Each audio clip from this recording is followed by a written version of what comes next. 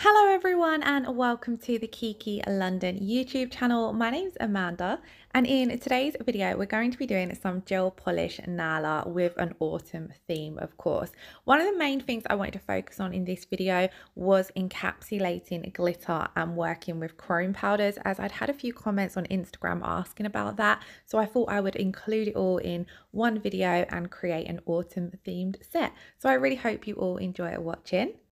Now, one of the base colours in this set is going to be the gorgeous olive hue, which is from the new Fall 2021 collection. If you haven't already checked out this collection, then you definitely need to. It is full of 8 beautiful colours.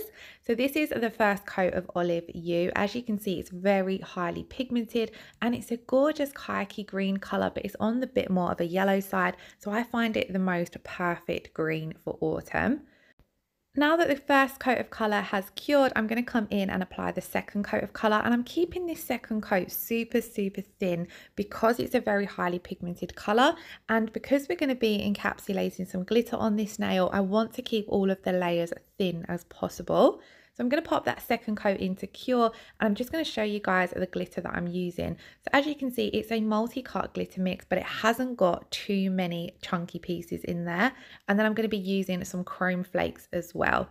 Now to apply these glitters, I'm going to be using the base coat just to basically moisten my gel polish brush, or sorry, my nail art brush, so that I can pick up those glitter pieces.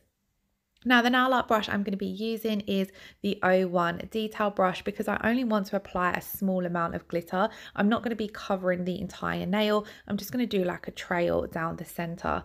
So I'm going to start off by applying the chrome flakes. So as you see, I dipped my brush into the base coat. This just makes it tacky so that the chrome flakes are going to stick to my brush. They're then going to naturally stick to the tacky layer of the gel polish, and then I'm just taking a moment to smooth them all out. Now chrome flakes are very easy to encapsulate in gel polish because they are nice and flat. Glitter, on the other hand, can be a little bit tricky to encapsulate in gel polish. So one of the things you want to bear in mind is you don't want to be using a too chunky glitter mix. You want to make sure that you've got a glitter mix that hasn't got any large particles in it, because the larger the pieces of glitter, the more that they are going to stick up. So this piece here that I've just popped down, that's probably the very largest size piece of glitter I would use in gel polish. And another thing is you want to make sure that all of those glitter pieces are lying as flat as possible. So you don't want too many overlapping and you don't want too many sticking up, because otherwise you're going to be able to still encapsulate them, but it is going to feel rough and bumpy on the nail, which some clients don't like. Now, because I've applied all of those glitter pieces with the wet base coat, I'm going to pop this in to cure for 30 seconds just to hold all of that in place so that we can encapsulate. Now, basically with encapsulating, you're going to do 2 layers of top coat. So the first layer is going to be a no wipe rubber top coat, and this is because it's a slightly thicker top coat. So it's naturally going to apply a more smoother, thicker top compared to a regular top coat. So I'm applying this and I'm making sure to really work it around all of those glitter pieces, and you can see it does already look fairly smooth, but I'm just wiping over it a couple of times like I would if I was working with a builder gel. Then I'm going to hold it upside down just to help pull it all around those glitter pieces and help self-level it out. Now the no wipe rubber top coat does self-level beautifully anyway, but just holding it upside down helps when you've applied a thicker layer like we have done here. Now that that top coat has cured, I'm going to take my Kiki London 100/180 grit buffer, and I'm going to use the 100 grit side of the buffer to begin with. This is the more harsher, coarser side of the buffer, and I'm going to buff over the entire nail, focusing on where that glitter is. So I don't want to apply too much pressure, but I just want to make sure it's smoothing it out. And as you can see here, we've got a super smooth surface and all of that glitter is still fully encapsulated. Buffing the surface just helps make sure that any unevenness from the glitter has been smoothed out. I'm then going to wipe away the dust from buffing using an alcohol pad, and now this is ready to be top coated with your final layer of top coat, which I'm going to be using further along in the video, and that will be the classic no wipe top coat. And this is my way of getting a super smooth encapsulated glitter nail. So on to the next now, I'm going to be using Ivory as my base. Again, this is another colour from the fall 2021 collection. And I feel as though this one pairs beautifully with all of the colours in that collection. But I love how gorgeous it looks with Olive You. Again, it's a very, very highly pigmented colour. So I am still going to do 2 coats of colour just so I get a nice even base, because I want to make sure all of my nail art is on a nice crisp base. So I'm applying that first coat of colour nice and thin, popping it into cure for 30 seconds, and then I'm going to apply a thin second coat of colour. When you are applying nail art on top, if you can get away with only applying 1 coat of colour, that's great. But if you do need 2 coats of colour, which naturally a lot of gel polishes do require 2 coats of colour, just keep your layers nice and thin because of what you're going to be applying on top. So that's our second coat applied, and just look how gorgeous this colour is. So I'm going to pop that in again to cure for 30 seconds. Now on this now, I'm going to be buffing in some chrome flakes. So to apply chrome flakes to gel polish, you need to apply them to a tack-free top coat. So I'm using the no wipe top coat, and by no wipe it means that it has no tacky residue left after you've cured it. So I'm going to apply a thin layer of this to the entire nail, and then what we're going to do is to pop that in to cure for 30 seconds. Now I find whenever I'm applying chrome flakes, they apply a lot nicer if you apply them as soon as the top coat comes out of the lamp, because that way the top coat still feels a little bit warm and they seem to just adhere a lot easier. Now to apply those chrome flakes, I'm going to use my Kiki London silicone tool. So there's lots of different ways to apply chrome flakes. On the previous now, you see that I encapsulated them, which gives off one effect. And then on this way, I'm going to be burnishing them in to that top coat.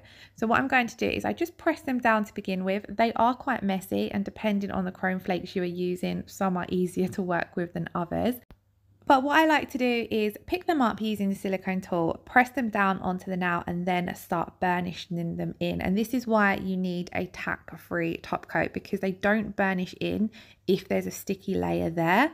So then what I'm going to do is I'm going to create like a chrome fade with these. So I'm starting to blend these back so that the top part, the tip area basically of the nail, looks nice and opaque with the chrome flakes, and then they sort of shatter and give out that faded effect as we get down towards the cuticle area of the nail. The more you burnish them in, the more full-on coverage you get with them. And then what I'm going to do is I'm going to take a dusty brush and just dust off the excess and really give them another burnish in. You'll then see that some of the chrome flakes have gone up onto that cream area. I'm going to just remove them from the Ivory gel polish using an alcohol pad, so that part of the nail looks nice and crisp and clean. That's this now then finished, ready to be top coated further along in the video. So moving on to the third now, I have already done my 2 coats of Ivory, so I have my base ready to work on top of. And I'm then going to come in with the Kiki London foil gel, because I wanted to add some foils to this nail. So I'm going to apply a thin coat of the foil gel and then pop that in to cure for 30 seconds. So we do have quite a lot going on in this nail. We've got glitters, chrome powders and foils, but it was a really, really fun set to do. And I loved how all of the different nail art and all of the different techniques worked together. Now for the foils, I'm going to be using a box of 4, which is in the metallic colours. These are the ones I reach for quite a lot, to be honest. They're a very versatile box of foils, and you could definitely include these in any set that you do. Now I originally reached for the green foil, and this was the one I was going to use. But when I was looking at the green, I just felt as though it wouldn't have worked very well with the Olive You, because it was a completely different green. So I ended up going back and going for this more satin gold. And I'm so glad I did, because it looked absolutely beautiful and worked so well with the set. So what I'm going to do is cut off a small piece of this, and then once my foil gel has come out of the lamp, I'm just going to tap this on into the center of the nail. Now I want just the foil on the center of the nail, so I'm being very careful not to touch it on the nail anywhere where I don't want it to be. The Kiki London foil gel is super, super tacky, so foils apply so easily to it, but I wanted just that shattered effect in the center, so that's why I was being super careful with how I applied my foil, sorry. Then I'm going to come in with the Kiki London No Wipe Matte Top Coat and apply a thin layer of this to the nails. Now, in my mind, for this nail, I wanted the foils and the ivory matte and my glossy and my decals, sorry, on the top glossy. But what I ideally should have done is sealed everything in with the matte top coat first and then just gone over the decals with my glossy top coat. So if you do want to do this sort of design yourself, what I recommend with doing is apply your decals and then the matte top coat basically, and then re-go over the decals with the glossy top coat. You'll get what I mean as the video goes on. So the water decals that I'm going to be using today are the Autumn Forest ones. And what I've done is I've cut those water decals out as close to the image as possible. And then I started off by applying them with the stamper method, but this didn't work for me over the matte top coat. This is another reason why it would have been better to apply the water decals and then matte top coat. I just got a little bit carried away with myself and done that matte top coat a little bit too early on. But you'll see I pressed down, and because there's no tackiness from the gel polish, they just didn't want to stick. So what I end up doing is I just get some tweezers and take that off and then apply it down onto the nail. And then what I do end up doing is just applying my water decals in the classic way by soaking them in some water and then setting them on to the nail with tweezers. I just faffed around a little bit and moved this water decal around into place. I wasn't 100% sure what I had in mind for the design, so I was just playing around with it until I was happy with how it's placed. Now, like I said, I wouldn't have done the matte top coat first if I'd have thought this through a little bit better, just because these decals might not stay on if you was wearing this set as a client. So just to recap, what I would do is apply the ivory, then apply my foils, then apply my water decals, then the matte top coat. And then I'm going to come over the water decals, like I said, with a glossy top coat because I want the water decals to be glossy. I haven't done anything like this before, and sometimes you have to play around with designs and techniques to find out what works. I wanted those water decals to be glossy to give off that kind of wet leaf effect against the matte background, and it did look amazing. So next time I definitely will do my steps the right way around so that it could be a wearable design. But as you can see, I'm just placing those leaves down into place, using the silicone tool to smooth out any creases or any bubbles, just to make sure they are adhered nicely to the nail. And how gorgeous do they look over that foiled background. I really love the effect that it gives the leaves. It gives them a bit of a metallic look as well. So I'm then going to take the No Wipe rubber top coat. I've popped some of this down on my palette and I'm just painting over the leaves. Now this is where I realised that they're not going to be sealed in as good as if they had a whole entire top coat over them. So just to rectify that, what I did do was just go around the edges a little bit so that the top coat wasn't just on top of the water decals, it was on a small part of the nail as well, just to make sure they're really sealed in. But like I said, I loved this effect with the glossy decals over the matte background. Please do let me know what you think in the comments below. So I'm just taking my time, just going ever so slightly off the decal, just so it does seal it in nicely. You don't necessarily have to do this with the rubber top coat. You could do this with the No Wipe top coat as well. And then once I'm happy with that, I'm just going to clean it up ever so slightly, remove any of that glossy top coat from areas that I don't want to look glossy. And then I will pop this into cure for 60 seconds. And then that is actually this nail finished. It doesn't need an extra layer of top coat for this particular nail. On to my next nail, I have already done my 2 coats of Olive Hue, and then I'm going to come in with the gorgeous Amber Flame. Now Amber Flame is from the Kiki London Spring Bling collection, but when this colour was released, I knew it would be a gorgeous colour for autumn. Just look at those copper bronzy tones. When I was doing this set of nails, I knew I had to reach for this colour, and I'm just going to do a simple glitter fade with it because I thought it looked absolutely gorgeous over the Olive Hue.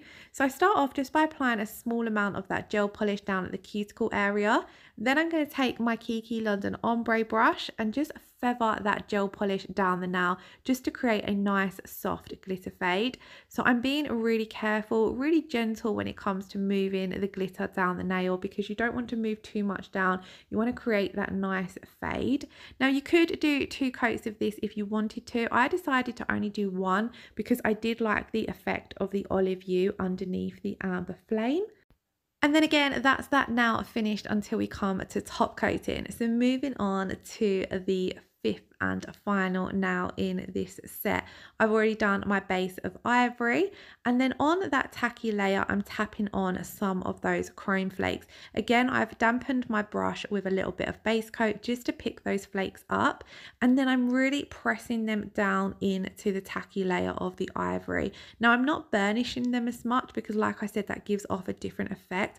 I'm just pressing them down just so they hold into place on that tacky surface. Sorry, I can't get my words out today. I'm not sure what's going on.